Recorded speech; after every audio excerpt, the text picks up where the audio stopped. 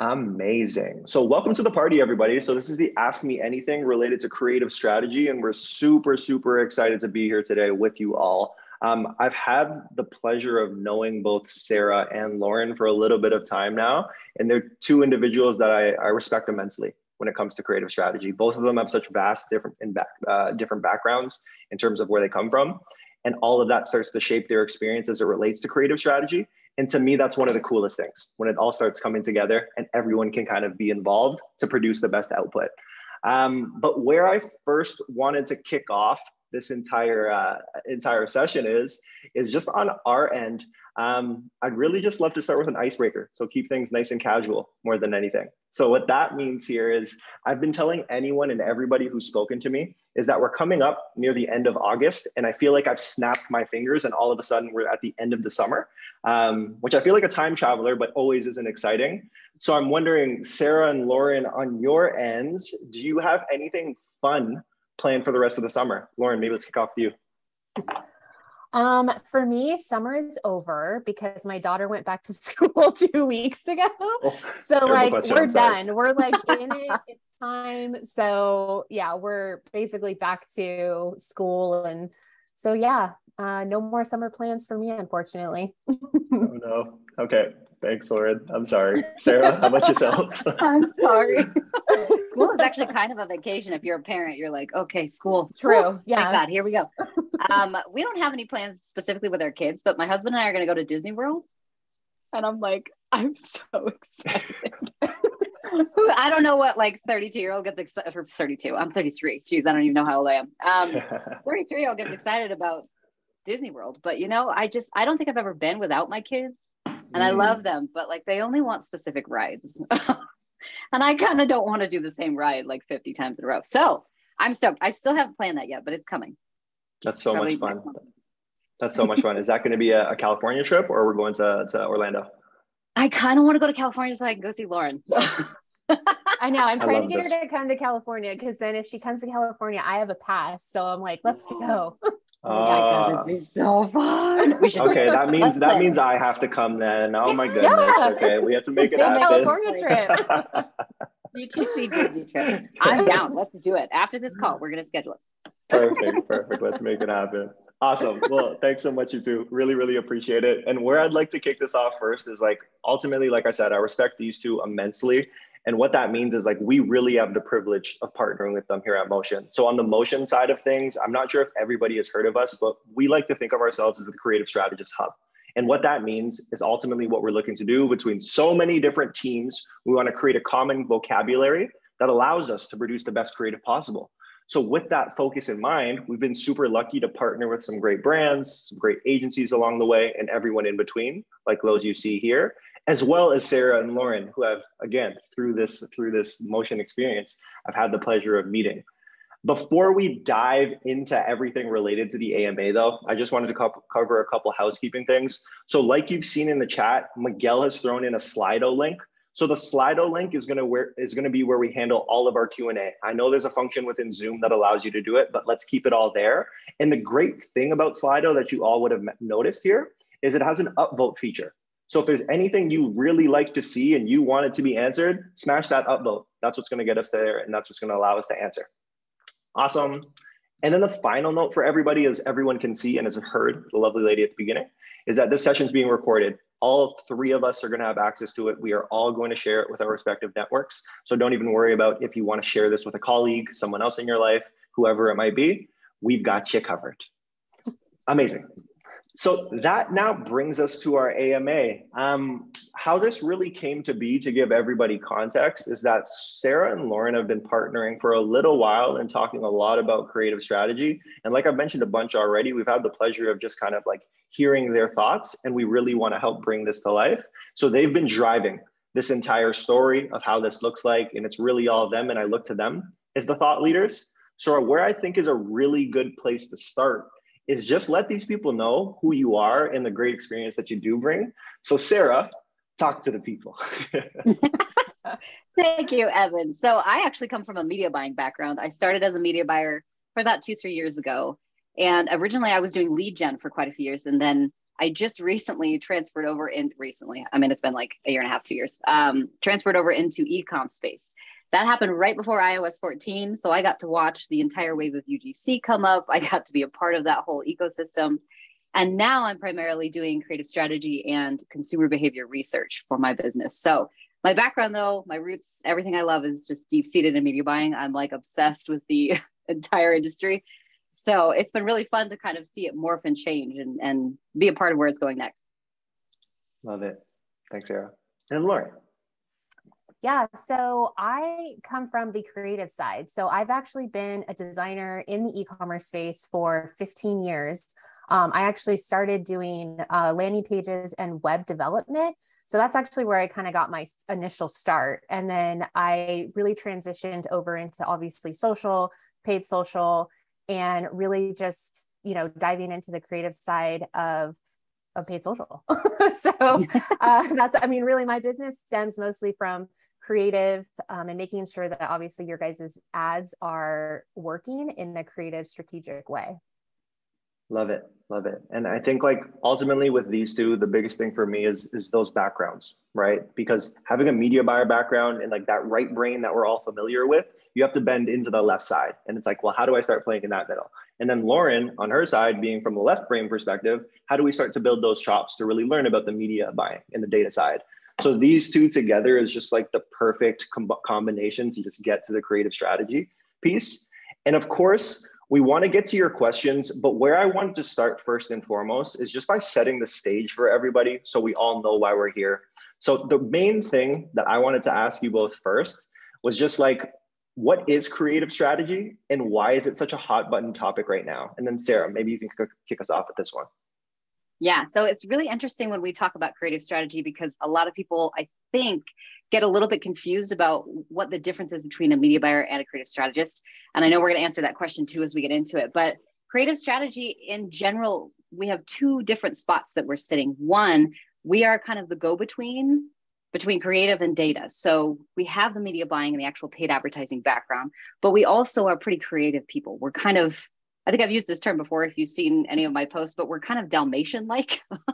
We can do both. We can do media buying and we can do the creative side, which includes production, graphic design, copywriting, any sort of like messaging on the creative side and the media buying itself. So creative strategy in particular is a little bit more on the production level. It's very operational, but the other piece of it is highly communicative. It's all about language and translation. So as a creative strategist, it's my job to make sure that the creative teams that I'm working with understand where we're going. And I think that's kind of where the core of a creative strategist should lie, is being able to translate where do we want to get to everybody on the team. Because oftentimes I've noticed that brands in particular will separate people. Our copywriter and our graphic designer over here, media buyer and the actual like paid advertising team over here, and we're going to keep them separate. My job is to bring them together and translate so that we all understand what the goals are and where we're headed. Love that. Love that. And then Lauren, on your end, is there any other context that you wanted to add onto that one? No, I mean, Sarah pretty much nailed it. I think it's just making sure that, I think on the creative side, if you are the strategist, you need to understand how to talk to the media buyer and actually talk to the creative as well. I think that's kind of the big part with the creative strategist is that you have to understand how to talk the creative language. I think some people just don't know how to talk to creatives, and there is a certain way of how you actually phrase things in order for them to understand what you want to get in to make sure that they execute it correctly. But everything that Sarah said is exactly what it is. Gotcha.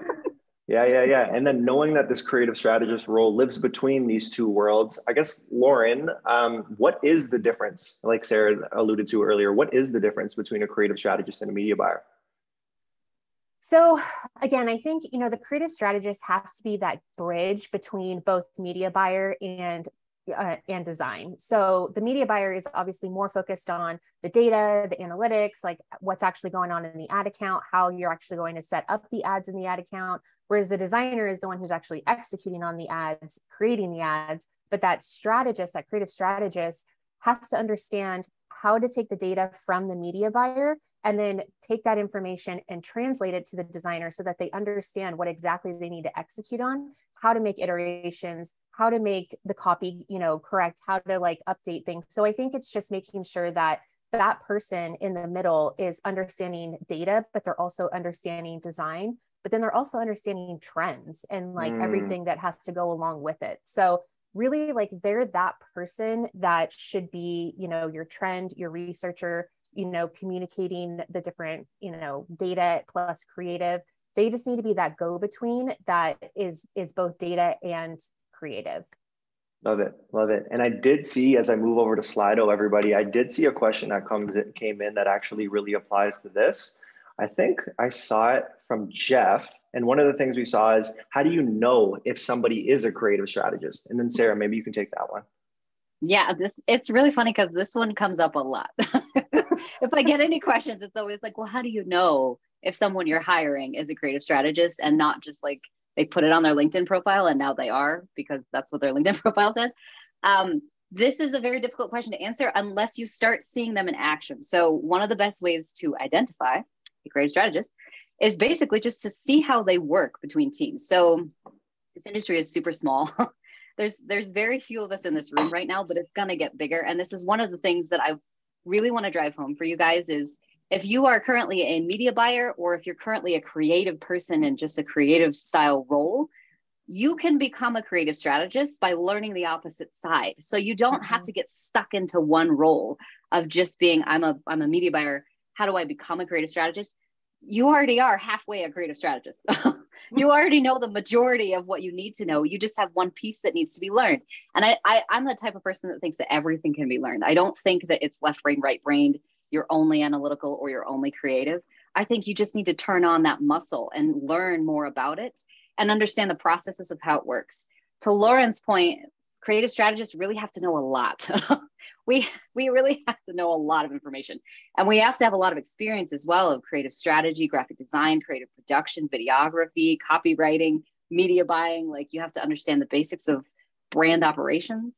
So it is a very large role, but it's one that I think is going to be easier if you start with that basic of something and learn what you don't know. So to identify somebody in this role, the best place you can be is working alongside them. If you notice somebody, especially in your organization, who is really good at media buying, but they're also fantastic at like driving creative strategy itself, like giving you creative ideas. We should test this ad. We should do this angle. We should test this medium. They might be a really good candidate for this particular role.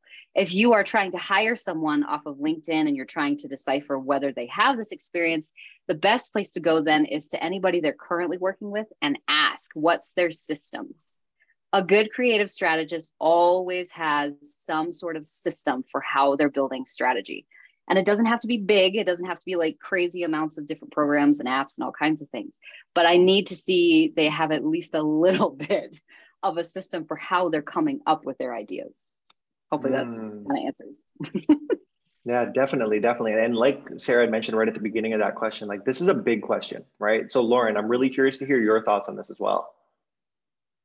Yeah, so I think, again, I echo everything that Sarah says. I do think it is something that you have, like to Sarah's point, you have to know what they're doing. And so, I mean, truthfully, I have seen a lot of people on LinkedIn currently that have switched their, title over to creative strategist.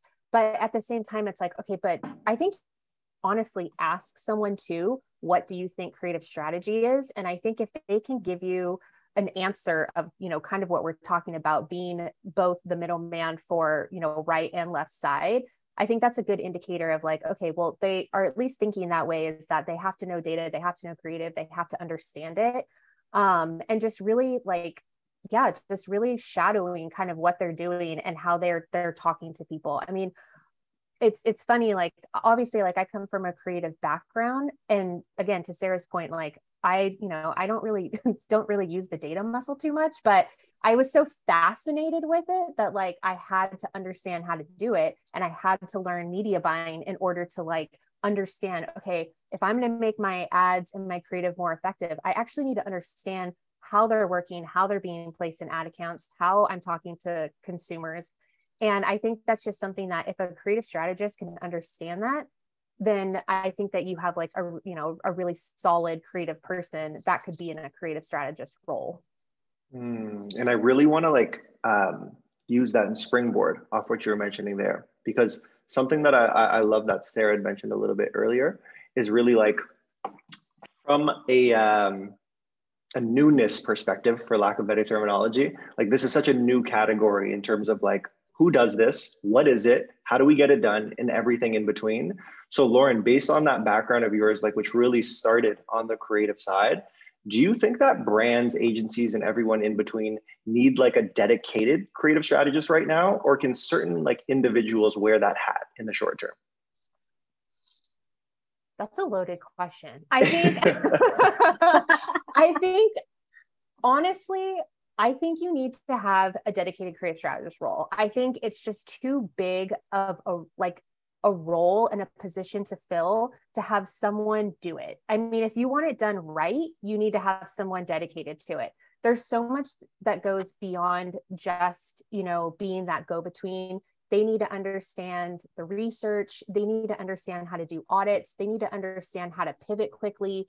Like there's a lot that goes into creative strategy. And so I think if you have someone on your team that can just kind of fill that role, like then you're not going to have a good creative strategist. You're not going to execute the way that you need to.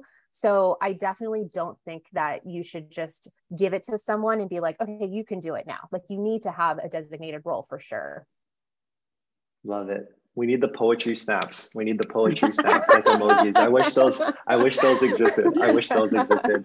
But this is honestly like the perfect jump off point to actually take it to the Q&A that we've gotten from the community here. So as I look, everybody can see my screen where we're looking at the ranks, or not even ranks, just the upvotes that people have gotten. And Haley or Hale, apologies for the mispronunciation if I messed up here. But basically, this is the perfect question to help us jump off. This will filter into everything else we see.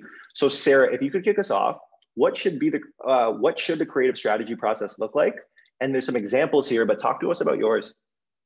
Yes. So the creative strategy process I've noticed is very different depending on the person who's actually in this particular role, which is not at all a bad thing. I think you definitely want to have a different process because it's got to be specific to the brand, whatever brand that you're working with. So my process is, the system is the same, but the actual outputs are very different depending on the brands I'm working with. So I start from a research standpoint, and I think Lauren does as well. We have kind of a different path that we take on both of them.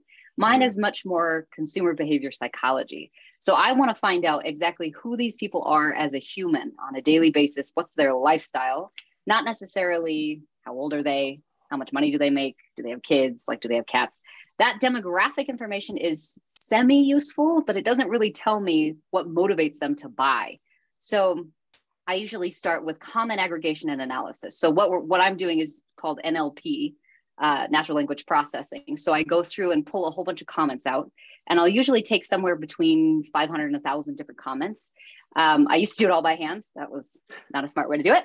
Now I have an actual AI system that does it for me, thanks to my brother, because he's a data analyst and works for MyFitnessPal. So he was very nice and built it for me. Anyways, so now I have the system that I just run all these comments through, but I'm looking for a couple different markers. Lifestyle events, anything that just happened this year. Did they just quit smoking? Did they just sell their house? Did they give up on their outdoor garden? Like, what happened this year for them? And what did that create? What kind of a need did that create? Then we're looking for emotional motivators. So anything that pertains to kind of like, what's driving that emotion from them? Is it, frustration, depression? Is it exciting? Is it elation? Is it happiness? What's driving the purchase itself? And then I'm looking for anybody that's influencing them. Are they shopping with their mom or their dad? Are their kids, their coworkers? Who you shop with will change how much you buy, what colors you buy, where you buy it. The consumer research is super, super important for the rest of the strategy. So once I take that, then I'll create an actual profile of the consumers themselves, and we can use that to generate the ads. So once I get to profile stage, then I'm using it as a way to translate to the team. So I'll work with the graphic designer, the copywriter, any of our media buyers, any of the actual creative team. And once we go into production, I'll say, okay, this is the character that we're actually forming for the ads themselves. So I don't take it to my UGC creators or anybody from a script standpoint anymore. I don't usually give anybody like a please say this. Usually I'll give them a character. Like, we are looking to play a 35-year-old female who loves to garden, but she recently had this particular plant die and she just doesn't know where to go. And she's really frustrated by that. So I'll give that to the team because it's easier for them to kind of personify themselves into a character than it is for them to say the script in a way that sounds natural. So that's kind of the process for my actual structure of how I do the strategy part. What goes into that though is a ton of reading. So I'm on TikTok, I'm on Twitter, I'm on LinkedIn and Pinterest and Google and Reddit. Like I'm constantly immersing myself in the platform to make sure I'm staying up on trends in particular. This is super crazy important. I have to know what's happening in the culture. I have to get a read on where people are emotionally as like a society, just so I can put it into the ads correctly. Otherwise, you're kind of just guessing as to what's coming up next. Anyways, that I tried to squish it down. There's more into that, but like that's the basis of how I do it. But Lauren has a great one too. I would love to hear hers because she's got like a totally different path, and they're both so good. So yeah. Yeah. I mean, honestly, ever since talking with Sarah, so obviously I come from the design side. So really for me, like my biggest like look in is obviously the creative side. So I do creative audits first. So I actually look at the website, the landing pages, the emails, what actual contents I have to work with. And really I dive into what are people actually saying on the website? What are the reviews people are leaving? Good, bad, moderate. Like I try to find everything that's actually going into what the customer is actually saying on their social, like everything. I literally do a deep dive of everything creative, but then also review. And then within that, I also do trend research. I mean, literally Sarah and I use the same thing for trend analysis and like finding little nuggets that we can have. And then I kind of take all of that information and then that's where I kind of start to put together my persona. So Sarah is definitely like consumer behavior side first, where I'm actually obviously creative side first.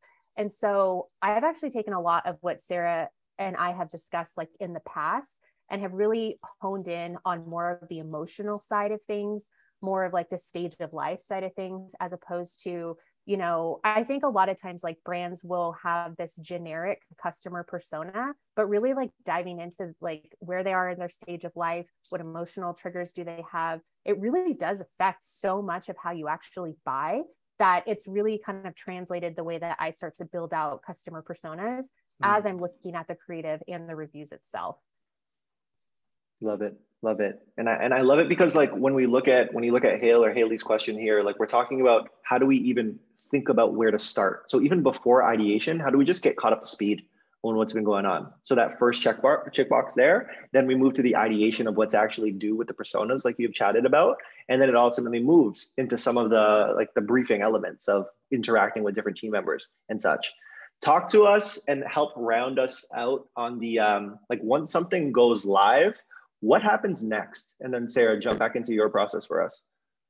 Yeah, so the iteration process is really interesting because again, it kind of depends on where the brand is going. And I saw in the chat, someone actually brought this story up. I worked with a brand that did hoppy teas and we did the entire research process for them and found that their particular audience really leaned towards the fact that they felt a little ostracized from the alcohol crowd because they couldn't drink alcohol anymore. So because we found this like very sensitive point for this particular customer crowd, we built ads off of that.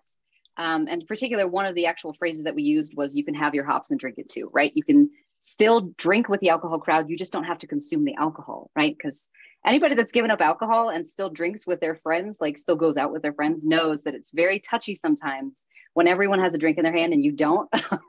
It's a very sensitive thing. I'm not sure why alcohol is this way. It's just a society thing. Anyway, so we ran this ad that said, have your hops, drink it too. And it was fantastic because we were able to drop customer acquisition costs by 40% within the first week. And so from that particular ad, because I knew the emotional set was correct, we knew that it worked. The next thing I needed to do was find the next 5 combinations of the iteration. Most people that I've worked with, especially on the media buying side, do iterations based upon kind of a guess. They're not sure what worked in the ad. So they'll take the ad and kind of piece it apart and test all of the pieces separately.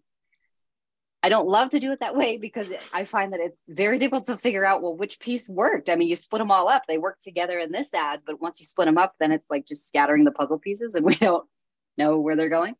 If you know the emotional set first, and this is why both Lauren and I work off of a research first base, like huge research base. If you know the emotions, then you're able to iterate on the emotion, which is way easier to get things in line and to start seeing new results as you go along. Love it. And Lauren, on your end. Yeah, I mean, it's kind of the same, truthfully. I mean, like it's taking kind, I mean, it really like, it's hard because I think a lot of times, even on the creative side, it's always like, well, let's just test this hook or let's just test this. And it's like, okay, well, testing a hook is great. I'm all for testing hooks, but if you're testing a hook, but then it doesn't really do anything, it's like, okay, well, I'm only testing that specific hook and it's not really like driving a conversion. It's not really driving a sale. It's like, I just tested the hook. Okay, great. The hook works. So now, like, where do we go from here? So it's like, what part of that ad worked? Was it the copy? Was it the headline? Was it the hook? Like, I have no idea. So I think just really understanding for the brand specifically, like what exactly we're trying to test and what exactly we're trying to like drive towards is really like the first thing that you need to figure out in the research. So making iterations will be a lot easier because once you know your North Star, then like, okay, then that's the point that I need to start testing towards. Yeah, you're totally right. I think one of the biggest things that you can take away from this is like, as a creative strategist, it's my job to know why it worked. Most of the time on creative or on media buying side, we don't know why. We just know it did. Yeah. So it's really important, I think, for a creative strategist to have a read on what's working and why. Super important. I love that. And would you say like the immense amount of research that's being done prior as well as after launch is really informing that why? Yes. Yeah. Well, and to Lauren's point, she goes through everything, all the landing pages, all the emails. Both of us do this like big, bold work of understanding the brand first. What is your even ecosystem? What planet did you build? So we know where to direct people to, right? Right. Like it's really important, I think, for people to understand, like we have to have a read on what the heck is going on first. And it's tough because media buyers, that job is big. I mean, I've been in that role for years and it is a heavy role to figure out when to increase spend, when to turn things off, how to know whether or not we should just leave it for another week. Like there's a lot of intuition that goes into media buying. And I don't think we should place the entire creative strategist role on top of the media buyer's shoulders because it's like, whew, that's a heavy one. Well, and too, like, I think you find holes too. I mean, as you're doing all this research, you find the gaps that you're like, oh, well, we're not talking about this. We're not even, even bringing this up at all. So like, if you're finding those holes, then you're like, boom, that's an ad. That's a way to like get in someone, like that's a way to, trigger someone's emotions. Like you find all those holes first, and then, okay, these are where we start. And this is how we can build off of that. These are creative strategists, folks. This is the conversation. This is the conversation we're here for, right? This is the conversation we're here for. The thing that I really liked about that initial question, it gives us that high level insight of like start to finish, what are some of the things? Because now we can actually start to dive in to start some individual elements. So when we're talking about that initial research and we're talking about the initial like ideas that we're trying to come up with, I saw a question in here that talked about from Abby, where we see is like, what are the 3 most important things to know about a brand in order to get a great creative strategy? So maybe Lauren, you can kick us off there. Ooh, 3? Right. I was like, wait, I only get 3. I know that's tough. I mean, I think again, it's one of those things like every brand is different. So like to just name 3 most important things about a brand is tough because again, you have to research the brand. But I think like the biggest thing I think would be to understand is what is the goal? Like what are we trying to do? Obviously you're trying to get people to purchase, but like, how are you getting them to purchase? Where are you driving these sales? What are they like about your brand? Like, what are they understanding about it in order to like make that connection of how they want to purchase? Like, again, there's like, this is a really hard question. I'm like trying, like all these things are going on in my head that I'm like, okay, 3, like what can I pinpoint? But it's so like, again, like when you sit down and actually do the research and you're trying to understand like, you know, the important things that you have to know, it's like, to be honest, like I feel like it's all important. I mean, everything about that initial research and learning about the brand is like, you have to know everything. You have to understand what are your customer pain points, like what are people actually saying. Like really, it's pretty, I feel like it's everything. I don't know, Sarah, that's a tough one. That's a tough one. Yeah. This was a really tough one. I'd say the 3 most important things you should know about the brand: who are their customers, first of all, which is research based. We've already kind of touched on that. What does the brand want to put out in the world? Because most of the time the brands have an idea of like, this is the message that we want to send to people. Almost always it's some sort of like this is the type of brand we want to be. We want to be a cool brand. We want to be a fun brand. We want to be a personality brand. We want to be like a professional brand. But the last thing I would say, and probably most important, is you need to know, where do they want to go? What are we trying to do this month? So I usually take this month to month, but it's usually, are we trying to scale this month? Are we trying to prep for Black Friday? Are we trying to reduce costs this month? What's happening with the ecosystem of the brand, so that I know as a creative strategist what I need to tell the team, basically. So yeah, all of that research, all of the just making sure you understand the brand ecosystem and what they want to send out to the world. And then make sure you understand, what are we trying to get to this month? Because without that goal, you can't do a strategy at all. And then this isn't a question that I saw on Slido, but it's something that I think of just to give the folks here a little bit more context. So during that research, I almost feel like, and let me know if this is the case, but once you have so much data that you can consume, it can almost lead to like analysis paralysis. And it's like, which way do I go with it, right? Yes. So when we're talking about like the 3 most important things about a brand, maybe we think about it a little bit differently. Like maybe the question is just like, and to give people context, it's like, how many characters do you end up like with after you've done your research? And then how do you go about prioritizing like where that focus lies? Like, let's maybe dive into that. Sarah, do you want to kick us off? Yeah. That's a great way to rephrase that, because that kind of narrows it down a little bit, especially when it comes to paid advertising. There's sometimes I'll come up with brands and start to work with them on the research, and they're like, we have like 3 customer personas, and these are the ones that we want to go towards. And I'll do the research, and I'm like, actually, you have like 30. Yeah. So I'm a little concerned. This is where kind of the USP for my entire business is the fact that if you have 30 different personas, that's a lot. How are you going to align your marketing so that you can hit every single one without like leaving some of them out, right? So I like to come at this from a personification standpoint and a psychographic. What are the emotional needs that apply to all 30? That's what we're trying to figure out. I don't want to find out, I don't want to stick ourselves in like a pigeonhole where we're only marketing to people 25 to 35, only females, only somebody that has this type of car or this type of dog or this type of life. I really want to find out what's the similarities between a 25-year-old and a 65-year-old, because I guarantee you there are similarities. Yeah. Everybody struggles with the same things. Consumers are really interesting. They have childhoods that shaped them, parenting styles that really influenced how they see the world, and then friends that continuously influence them as well. So what happens in your 20s, you may be a different kind of buyer, but you may struggle with the same internal insecurities that a 65-year-old does. And that makes it way easier for us to craft an entire strategy around what's the emotion that we're trying to hit, so that people know we're talking to them. That's what the creative strategist is supposed to do. And then Lauren, to make it a little bit more granular, there's a question that's right here that talks about like how to craft a story once you get a pain point. So this one's very specific, right? So what we've started with is high level, the research, we've moved to the different characters and then how to satisfy the individual needs. Are you ever entering a space, like just whether it's in your mind or even output related, that dives into like, hey, I have a product, I have this pain point, let's do this thing? Yeah. I mean, I think, well, every brand has that. I mean, let's be real. Like everyone has like that one product pain point. And so crafting a story around that, honestly, I think those ones are the easiest ones to do, because it's not like, you already know the pain point. You already know what you need to talk about. You already know that these are the, like, this is the product. Okay. So for instance, I'll give an example. So I have a client who's a non-alcoholic brand.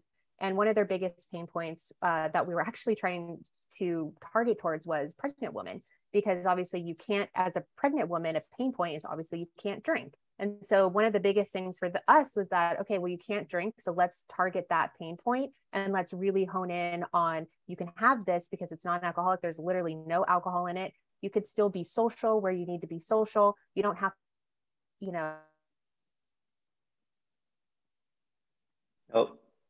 make it frozen, so that these pregnant women cannot feel ostracized. Oh, did I freeze? You were frozen for a second, but you're good. Sorry. Sorry. Yeah, anyways, it basically, like, it was just like, let's not ostracize these women because they can't drink because they're 9 months pregnant. And so like crafting the story around that was actually really easy, because it was really just trying to get these women to feel a part of the talk and a part of the group by the fact that they can drink this alcohol and not have to feel like they can't drink because they're pregnant. Like, they always have to be the driver. So I think something like this is like crafting the story when you already know the pain point, I think is much easier to develop than when you don't have that, like when you have like such a large story that you need to like talk about. I think it's much easier to do the pain points. Awesome. And what I've done now, everybody, is I know we have our upvote system going on, and I promise you we'll get to it as we push through. But what I've started noticing is that there are some very relevant questions as they relate to the things that we're chatting about. So something that Connor had written in about is, and I think this is while Sarah, you were mentioning just about the different emotions to play into, but can you share an example of marketing to an emotion that is shared by multiple personas? Yes, this is like my bread and butter. I'm so excited to talk about anything with consumer psychology. Yes. So obviously the one that I shared from the brand that had the hoppy teas, that was like a big one for us, because they had a persona that ranged from about 25 all the way upwards of like 80s, 90s, because it was literally anybody that had just gone sober recently. And it's not necessarily sober for, you know, health issues. It could be sober just because, I don't know, they just decided they didn't want to do that anymore, or they just didn't really like the way alcohol made them feel. But there's several others that I can bring into like to attention. So one of the ones that was really strange for me was I work with a company that basically makes a hydroponic stand. And theirs was interesting because they had a huge demographic range. It was like mid 20s all the way up into your 60s and 70s, because it was literally anybody that gardens. And that is a huge range of people, especially nowadays, because millennials are really into gardening, which is funny because, man, I'm an old millennial, like close to Gen X. And I don't garden. Same. I kill every plant, so I feel you. Millennials are so creative. I'm like, you guys are way better than I am. I can't garden. But for this particular subgroup, it was nice because now I can take it and say, wow, we've got a huge market we could sell to. We're not like just limited to this tiny little market. Now we can actually go through and do messaging that hits all of the personas. So for that particular brand, we put together a package that leaned into care for your family by purchasing this farm stand. And it hit extremely well because we said family in particular, right? So we weren't saying care for your spouse or like care for your friends. That's a little too specific.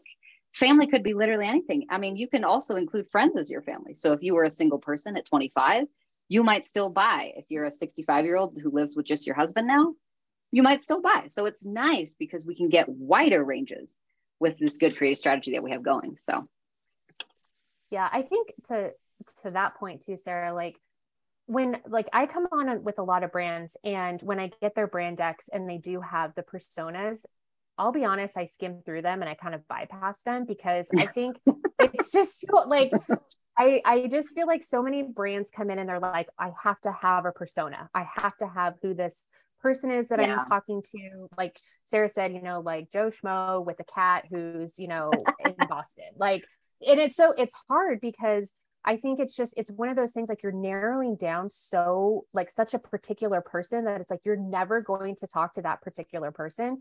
So you need to open up that range, and you really need to understand every emotional side, every life stage, how things intertwine together. Like you can't just pinpoint one thing, because really, again, to Sarah's point, you could have 30 brand personas within one product. And so I don't necessarily like to name it as that, but really like they're just a figure that's there. And you can put in any of those things that you want to put into to that particular figure, because at the end of the day, it's like, you're going to talk to a lot of people. And so you really need to understand like who all the people are, not just the one person. I love that. I love that so much. And I think like we've covered a ton of the research and how we get to a place of what do we want to do. But I think this is a really good place to kind of switch gears and talk about, it's time to put pen to paper in terms of briefing, right? So Lauren, based on your background, like you were on the creative side, getting information from people. Now you're in that creative strategist seat. We have a question here on, do you have any tips on how to brief creators to to produce the best quality possible, certain instructions, certain things to really maximize the output that we're seeing? Yes. So again, understanding, like, again, taking all that research, all that information, and really just quantifying, like, how do I take all of this and put it into a brief for either your creators or the design team? So on our side, the biggest thing is that as a creator, if you are giving a script to a creator, like Sarah said, don't script it. Give them just like bullet points of like, this is the brand. These are the points we want to talk about. This is how we need to talk about the brand. And as a creator, like that's their job to create it. Like you've hired them for a reason. And so you need to have them, like, they're the actors. And so they need to understand how to portray these sorts of traits and qualities in an effective way so that you can actually get the content that you need.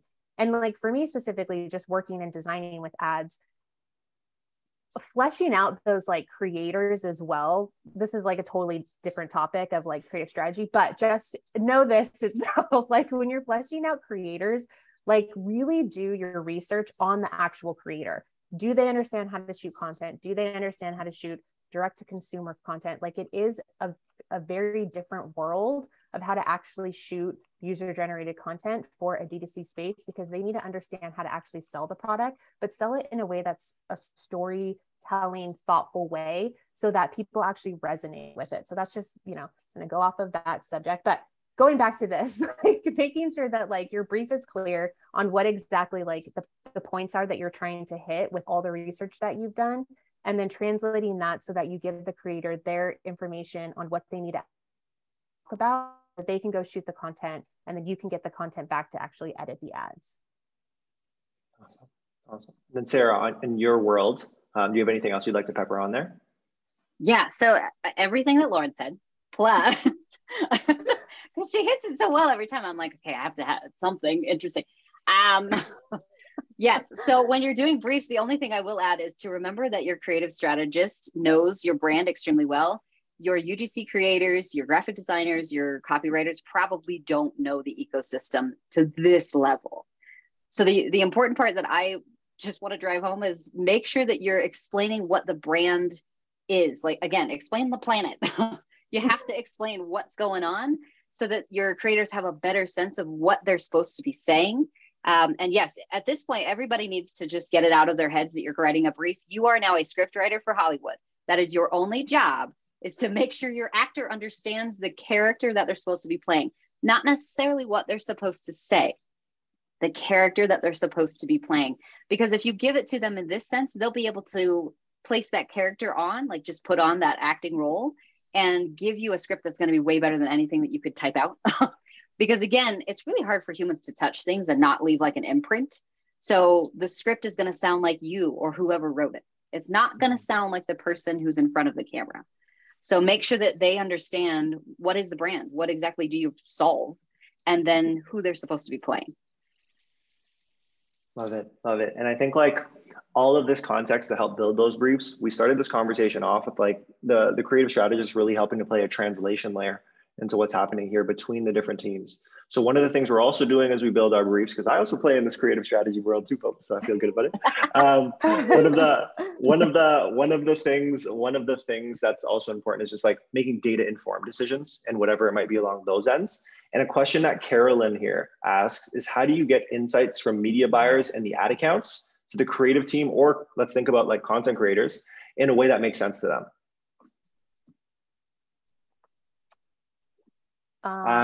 Sorry, let's kick it to Lauren. Yeah, let's kick it to Lauren.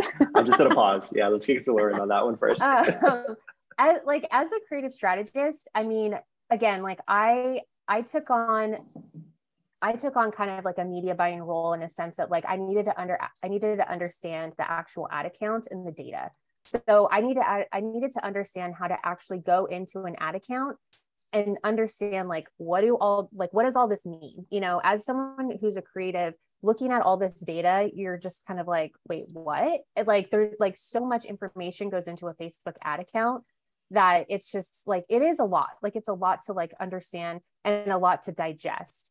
And so thankfully I actually had a really good teacher, Michelle, who was like, I mean, literally she just drove it home to me that like I needed to understand this. But now I will say, motion plug here, that is like the tool. Like, I'm not even kidding. Like this tool, I wish I had like forever. Yes. Because oh my gosh. Yes. It really is an amazing tool to creatively show your designers what is actually going on in the ad account. It's so clear, and it's so like the data is aggregated so well that like I can literally send a snapshot to my creators or my creatives and just be like, this is what's working in the account. This is what we need to double down on, and give them like some like new ways to pivot. But like, truthfully, like motion has been such a game changer for I've been able to do creative like research that like, honestly, like that is literally what I've been using. So yep. It's the a brands great that tool. I work with. Yes. The brands that I work with that have motion, I'm like, oh, thank God. Yeah. It's so much harder when they don't come to me with anything at all. Cause I'm like, okay, now I have to translate, which is much harder for anybody that doesn't do media buying. Cause I have to explain what a CPM is, what a CTC is. Like I have to explain all these different acronyms, and I'm like, okay, here we go. So yeah, 100%. And it's true. Like, I mean, and before, like I used to have like a doc, like a Google slide of literally breaking down what exactly like what we needed to hit, like what were the CPMs, like what was the ROAS, like what are all the numbers that we need to talk about? Like, okay, so this is good, this is bad. Like, and breaking all of that down, it was such a pain. Mm-hmm. And it's just such an easier tool now to just, like I said, give them the link, give them the stats. And I'm like, great, this is what we need to work on. Like, it really is like a great tool. Thanks, you two. That really warms my heart. I always feel awkward. It's always a little awkward too, because it's like, oh, okay, but thank you so much. No, that means a ton. And I think like continuing down this same trend of translating this information in any type of ad account across all social platforms, it's a little bit of a black box. You jump in there, there's a ton of things. You don't need to know everything. There's just certain metrics that probably matter more to creative strategists and creatives themselves. So as Abby asks here, what are the most important KPIs to look at when planning, and how do they relate to the creatives? Let's kick us off with Sarah, as I don't leave everyone in the dark. Sorry about that. Yeah, this is a really good question because it has changed quite a lot. I think if you were doing any sort of media buying like pre-iOS 14, you had a very different set of metrics that you were looking at. Post iOS 14, it's all across the board. I've worked with a lot of media buyers now, and everybody kind of has their own subgroup of things that they look at. I really like to look at just like 3 or 4 different metrics because Facebook's reporting is so messed up right now that we can't really tell whether it's accurate. And that's the hardest part as a creative strategist. Is my job is to know how even how the reporting softwares work. So motion is a really good one to actually look at and see where the metrics are sitting. Obviously, if you're involved in like Triple Whale, Northbeam, like Google Analytics, if you have all of these in place, you'll be able to make better decisions going forward. The metrics that I specifically look at, CPA is probably the top one that I look at because I want to see, is it expensive or is it cheap for us to get this customer in the door? If it's expensive, that tells me this is not hitting psychologically well, especially since as a media buyer nowadays, usually I lean towards broad. I'm just doing broad targeting, not for all of my accounts, for quite a lot of them. So I prefer to have something to start with. And CPA is probably the best one. From there, I'll move over to things like thumb stop, click-through rate, anything that pertains to how the actual ad is being engaged with. Mm-hmm. I don't really love looking at CPMs anymore because I think they're inflated at this point. I don't know that Facebook's actually reporting them correctly. I also don't love to look at things like anything that pertains to how much it costs to get eyes on it. I'm not super worried about like the cost of eyes. I'm worried about the cost of conversions is what I'm worried about. So Lauren could add on to this, but those are usually the ones that I look at. No, literally that's what I would look at now. So I think like with all of those, that's like the best reporting I feel like that's out there right now. Because again, like Facebook is just so inflated and there's just so many things that I think is underreporting or just not reporting correctly. So it is really hard. Media buyers, like, I feel you, like, it's tough right now. Like, it's a tough job. So I definitely, like, it's hard. And so, you know, and clients sometimes they just don't understand everything that is going on within that ecosystem. And so, yeah, it's tough, but yeah, everything that Sarah does, I mean, that's literally my board. I'm glad we're aligned. Yeah. And coming in with like coming in with like the I don't want to say controversial takes, but just like these things that it's on everyone's mind and how do we plug it out. But one of the big pieces that I want to also add to this is because, like, I definitely lean more right brain heavy for everybody who's in the room. So like, I think a big thing when I start looking at metrics, it's where'd you spend your money and where'd you make your money, like both Sarah and Lauren have said. But when we're starting to break down different creatives, that's where there's different metrics. So this is going to lead into a question, I promise. But basically, when we're looking at different things like investing a ton of money into our videos and running those assets, we know we can look at like thumbnail retention, thumb stop ratios, our hold rates, the drop off rates, where to place our CTAs, and everything in between. So there's a really strong set of metrics. But how have you both found, and then maybe Sarah, you can kick us off this, but how have you both found like those metrics really relate to like winning concepts? Are those strong leading indicators, would you say?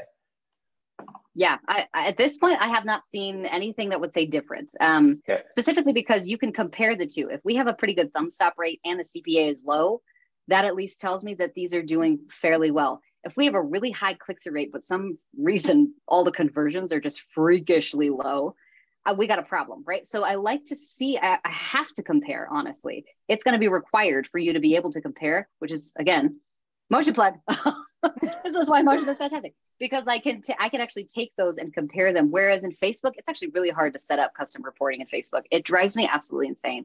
It takes hours for me to figure out, okay, which one do I want to report to and how am I going to like situate all this? So yes, if you can see the comparison between how different metrics compare to each other, then I can make an informed decision. Yeah, I agree. And again, that's my Motion Plug as well, because it's so easy to do. And it's so easy to take those comparison numbers and actually like get the data that you need to get in such a clear format where you're like, okay, yep, this is working. Like I know that this ad is actually winning in all the areas that I plugged in. So I definitely think that, I don't like Facebook. I hate plugging anything Facebook. I'm just like, can we use something else? It's a love-hate relationship. It's the same way I feel about technology. It's the same way I feel about technology, in all honesty, right? Like, it lets me down all the time, but I need you, like, come back. It's my life, like all that kind of stuff. But I think this is also a great segue into like, just to paint the picture for everybody. We've talked about the initial research, the ideation. How do we start building those briefs and passing that information back and forth, of course? But where that also leads us is a question that's right at the top here. We've now run it. We're in the ad account now. Once you found a winning creative and it begins to fatigue, how/what do you choose to change within it to scale it for longer? Let's kick us off with Lauren. Again, I think it kind of depends on what exactly you're testing and how you are planning to scale. So again, like, I think this is such a broad question in that, you know, it comes back to everything that we kind of talked about.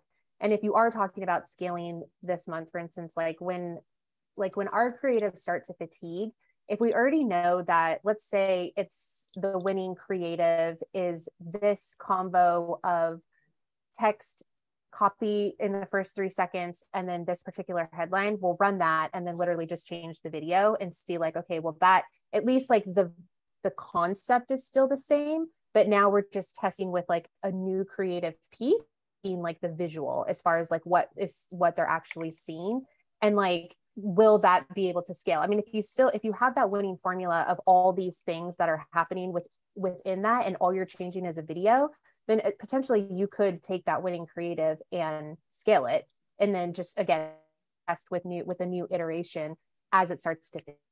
So I mean, that's usually how I do it when we start to test creatives that are starting to fatigue, is just really take that winning combination and just start adding in like new elements to the concept in order to test it.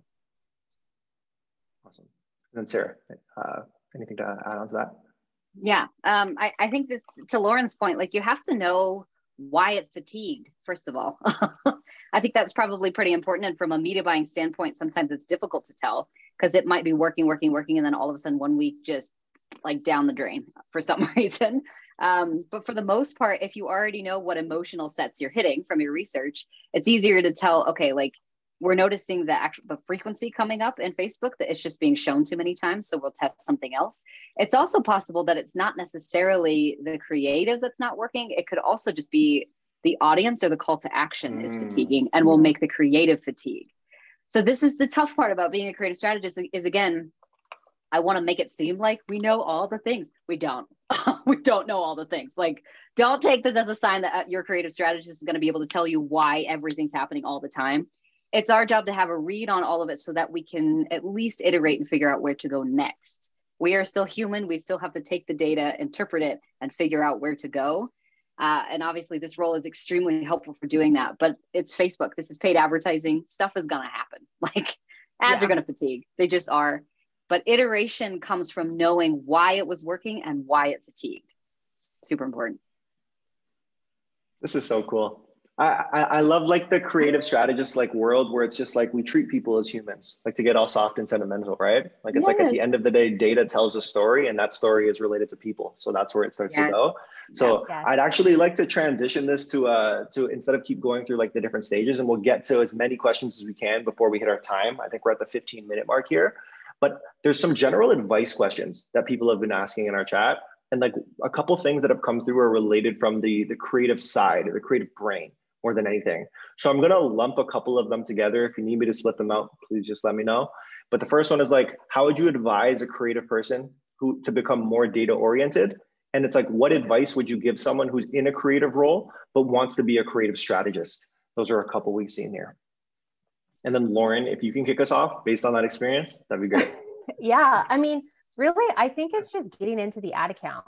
Like the only way you're gonna learn is to actually go inside of it, look at it, figure out like how everything works. I mean, again, like I don't like Facebook, but at the same time, like you need to understand how it works. And truthfully, one of the biggest things that I did was I sat with my media buyers. I sat with them. I learned like, okay, what exactly are you doing? Like how do these metrics track in a way that I can understand? And like, really, like you need to sit down and you need to explain it, because at the end of the day, like the only way you're going to learn is to actually sit down and do it. And so I used to actually go into ad accounts. I would turn ads off. I would build ads. Like I had like a really great team when, you know, I was working at an agency where the media buyers like actually sat down and were like, okay, great. Like this creative person like actually wants to understand how this works. And the minute you understand how something works within Facebook, it's like it clicks and you're just like, oh, like it's a whole new world of what I'm actually doing and how I can talk to my consumer. And really, like for me, that was a changing point, because once I understood where everything was going, like I was able to pivot and quickly be like, okay, let's do this, let's do that, because your brain just starts to think of like, oh, you're adding it into this audience. Like I know what's in this audience. I know who I'm talking to here. And then you start taking those creatives and just like putting them in. And then it's like win after win. And, you know, like our team actually was like crushing it, because like I just understood what exactly I was doing, which made it such like, it just made it quicker, and it just made us easier to like really talk to the people that we were talking to within the ad account. So I would say, honestly, just like sit down with your media buyer, grab a pen and paper and be like, teach me what you do, because I need to understand like what is happening. Yeah. And then Sarah, on the inverse side of things, so based on your experience, like a media buyer who wants to lean heavier into that creative strategy side of things, what does that look like, and advice that you would give? It's really interesting, because for the creatives, there's all kinds of things that you can go and actually learn online without having to really do much. Like Dara Denny has one of the best YouTubes I've ever seen for learning media buying. Her stuff is like fantastic. She's just got a really good content over there. So like if you want to learn media buying, go over to Dara Denny. For the media buyers, it's really hard. I have not seen anybody. And maybe Lauren, you and I should do more of this, like how to learn creative on our like channels, because both she and I have a YouTube channel, but like we haven't talked about it much before. If you're a media buyer and you want to learn how to be more creative, again, you need to get paired with someone who's already doing it. It's so much easier, I think, to learn things when you can see it and do hands-on practice. If you're just like very new, starting out, like I'm just a media buyer, I haven't kind of, I haven't really done any research on how to get into this type of stuff. The easiest way to go is just to go into Canva because it's free. And Canva has a ton of like ad templates that you can use and just mess around with it. You don't even have to run them. I would take any brand that you really, really like. Avi is usually the one that I kind of go to first, just because they're extremely good brand. They have really good creative and they're pink. It's just like fun. They have really fun ads. Usually I'll take Avi, pull it into Canva and see if I can duplicate their creative. Because the only way you're going to like, flex that muscle is to actually flex it. Like you have to be designing things on a daily basis, really, to get good at it. And really just to study. We got to be studying people who are doing a really good job with creative to be able to do what they do. Love it. Love it. This is great. And I think like we're coming up on the 10-minute mark here. So everybody who's listening in, I will say if there is a question that you want to get in here, please keep upvoting. Please keep upvoting. So this is the way we're going to tackle it. We've gone through like the structure of start to finish. And I will, of course, closer to the end of this, like we're going to plug Sarah and Lauren's information again into our chat, just so everyone, you can see what they're about, get to know them a little bit more, give them a follow, connect with them, all that kind of stuff. But to continue through these, we'll see how many we can kind of bang through in a rapid fire way. But from James, when and where would you use branded creatives? Oh, as my calendar goes off. When and where would you use branded creatives versus UGC style or TikTok style creatives? Sarah, can you kick us off? Yes, this is an interesting one because everybody always wants to go branded. I don't necessarily think one is better than the other. I hear a lot of people say never ever go branded. Like you don't have to create pretty ads. Yes, but sometimes the pretty ads do way better than the TikTok ones do. Yep. So I like to see a healthy account is what I call it. I want to see healthy account, meaning I want to see a broad range of creatives in there until we find one that hits well.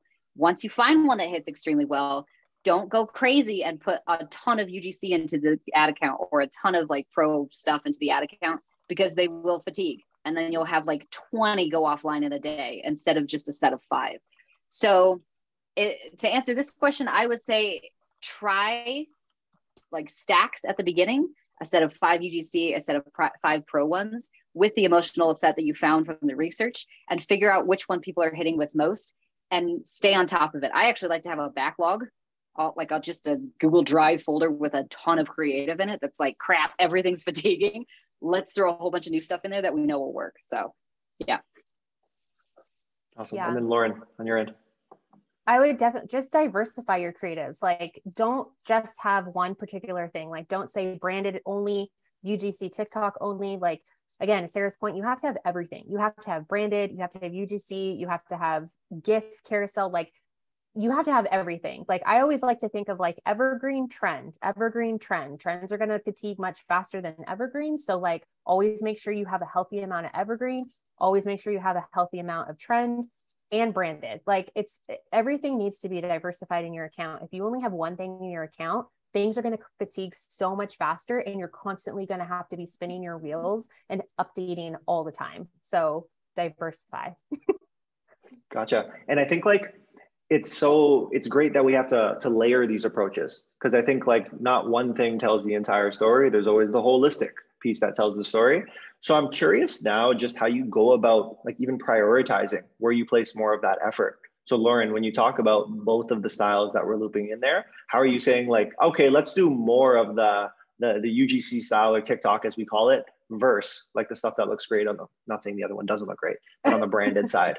So how are you prioritizing what that looks like? Is it split into weeks? Talk us through that.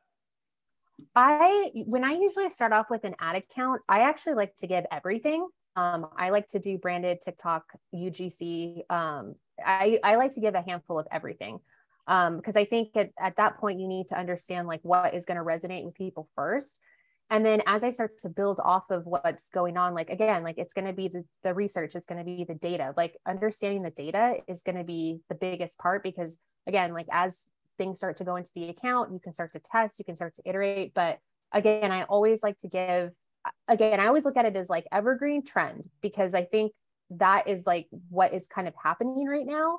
and like how things are, at least in the ad accounts I'm working on, is that that's how we're starting to pivot on things, because we need to have things that are constantly going to be running in the account, but then we also need to be testing a lot of things. And a lot of the trends right now are, you know, like those are going to fatigue faster. And so just making sure that we have a healthy amount of everything is, you know, is really what is really beneficial.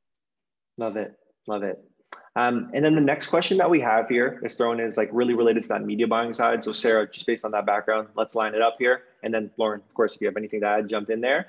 But what are the fixed mindsets that a media buyer should change if they look past optimization and targeting to include creative strategy? Oh, this one hits me right in the feels. Yes, I feel you, media buyers. I feel like a lot of media buyers that I work with, and myself included, we have felt for a long, long time that we are holding up in the entirety of the brand from a revenue standpoint. And it's a very thankless job, unfortunately. The media buyers sometimes get blamed for things that are not necessarily our fault. Like if the consumers are literally just changing and they stopped buying for the month of October because they're prepping for Black Friday, we kind of get blamed for the fact that October was a bad month. Not our fault. It's a consumer thing. It happens every October is a bad month. So I think one of the mindsets that we need to be very careful about is assuming that it is our job to generate monthly. It's not your job to generate monthly. You're not supposed to be scaling every single month. I wish people would understand that this is not the basis of brand. If you're in it for the long haul, you shouldn't be scaling every month. You're not going to be scaling every month. You should be focused on what's happening this particular month in relation to the first three and the last three. We have to look at this more holistically. So make sure that when you're going into your job every single day, you're not putting that pressure on yourself of like, I have to scale. If I don't make the money, it's a bad month. You should be able to go to your brand and say, guys, this is the month that we just need to cut costs because we got to prep to push hard at Black Friday, right? It should be something that you should be able to do. And I know for a lot of brands, this is not going to be feasible. Like media buyers, sometimes I think get a little shy about it because we're not sure whether that would be received well. So it just depends on the relationship you have with the brand. But you're sitting in the seat, you are in the cockpit, you are the pilot of the entire thing. So if the brand comes like from behind out of the like passenger side and says, hey, why aren't we going faster? You can say it's because I'm trying to hold on to money so that your Black Friday is better, right? So just give yourself a little bit of grace as a media buyer that this is a hard role and you have a very big amount of weight and responsibility on your shoulders, and you are still a human and deserve respect overall. Preach. I'll get off my soapbox. Yeah, I know. I'm like, let's normalize that comment because it is hard. It's hard on media buying side and creative side. I mean, media buyers get blamed for that. Creatives get blamed for that. It's like, at the end of the day, it's like, it's not all on us, you know? And sometimes I think the seasonality is something that is so important, and like making sure that you're clear up front to the brand. I mean, I've had these conversations just as a creative strategist with my brands. That's like, okay, it's summer. A lot of things are going to slow down, or it's, you know, we got to start prepping for Black Friday. Things are going to speed up. It's like, we have to be able to like normalize these conversations, because if not, then like a lot of times like brand owners, I just don't think understand. And so I think if you're having those conversations, that's going to be a huge thing that they're going to start to understand and be like, okay, I need to realize what's happening. And like you as the professional need to tell them, this is what's happening. Yeah. And I think it comes down to as well, like creative strategists, it's our role to make sure that we know what's going on in the world. We just went through a pandemic, and I had a lot of brands that were like, why aren't we selling anything? I'm like, we're in a pandemic. Like people are buying nothing but toilet paper right now. I don't know how to help you with this. I think this hits everyone right in the gut, no matter what side you are on, right? Because like I also come from the media buying space, and for me, like I tend to oversimplify things, but I always talk about storytelling at the end of the day. Everything we do is a story, and how are we going to tell it? So when we're talking about those disconnects that occur, it's just like, okay, we know in our guts, based on the data, we know it's seasonality, or we know our creatives working in the landing page isn't. Like, how are we going to tell that story so we actually like persuade someone to believe that's the story? So that's where I think like the creative strategy muscle too, that both Sarah and Lauren have talked today in depthly, like really helps with that. Right. So when we talk about those questions of like, what type of like advice would you give a media buyer? It's like really focus on storytelling in your home base first. So when you look at that data, what story does it tell? I see a high CTR, but I see a low conversion rate. My creative's working, but the landing page isn't as much. How do I articulate now to everyone involved That's me standing on my soapbox, everybody. But I think thank you, Evan. Yeah, it's true though. yeah. So like building that muscle of storytelling, I think will naturally start leading into like all of the intricacies that both Sarah and Lauren like really live and breathe at the end of the day. But looking at this with a minute left, I feel like we've gotten to a really good place and we painted the high level picture that we wanted to, right? We got everyone where they wanted to be. So the last couple of things I don't know if everyone watches it, but just like hot ones or hot wings, and everyone has their last little thing that they end with. So I just kind of want to give the floor to Sarah and Lauren. I've been talking a ton. So I was wondering, Sarah, just talk your stuff. Everyone where can they meet you? What do you want them to know? Talk to them. Yes. Thank you, Evan. You have been fantastic. You were like one of the best moderators I think I've ever seen in my life. Yeah. Thank you. So if you want to follow me, I am on Twitter all day, every day. Even the days I probably shouldn't be, I'm on Twitter. So you can follow me at Sarah Levinger, last name Levinger. And I'm over there basically just talking a whole bunch about consumer psychology. So if you want to learn more about that, that's the primary space that I'm in. I'm also on YouTube at Sarah Levinger. And then on LinkedIn at Sarah Levinger. And then I also have a podcast, Pit Stop Podcast, which is tactical stuff. So it's just 15-minute bite-sized episodes where I'm talking to all kinds of operators. So far, I haven't had a whole lot of like big names yet. And I can't decide whether I want to get some big names. I don't know. Evan, you're a big name. Do you want to come on the podcast? I'm not a big name. Anyway. No, that's not how it works. I love the operators though. This is the big part about that podcast is like, I want to give people actionable things to take home and be able to use for their brand. So that's where you can find me. Website is hdperformancecreative.com. Otherwise, Lauren, where can people find you?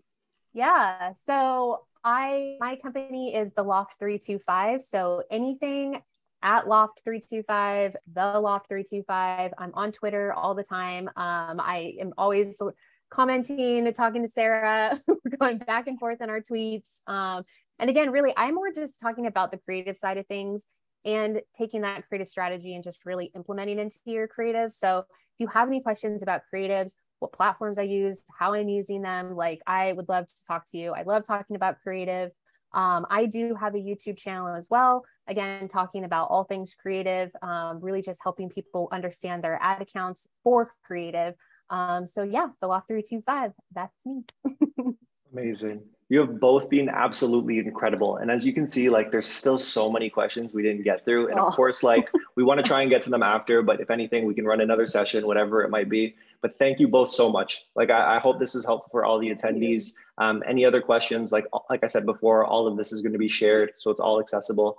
But Sarah, Lauren, bottom of my heart, really appreciate you. Like I said, really respect you both as well. Yeah, and everyone who has attended, I hope this was helpful. And I hope to see you at more things, more of Sarah's podcast, just checking out more of Lauren's YouTube channel, everything. Thank you, everybody. Really, really appreciate it. And we'll chat soon. Thank you, guys. Thank Bye. you. Bye. See ya.